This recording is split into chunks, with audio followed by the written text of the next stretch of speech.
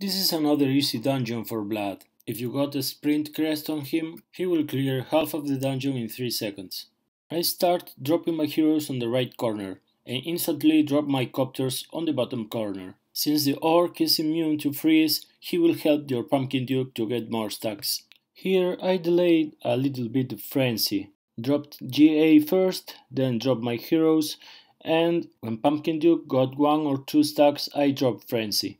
This was not a really good try. There were many heroes alive with full energy, as you can see, ready to wipe my raid whenever I get close to them. But well, I got 2 stars, that's all that matters, and I get one step closer to the final goal, that is sweeping for 10.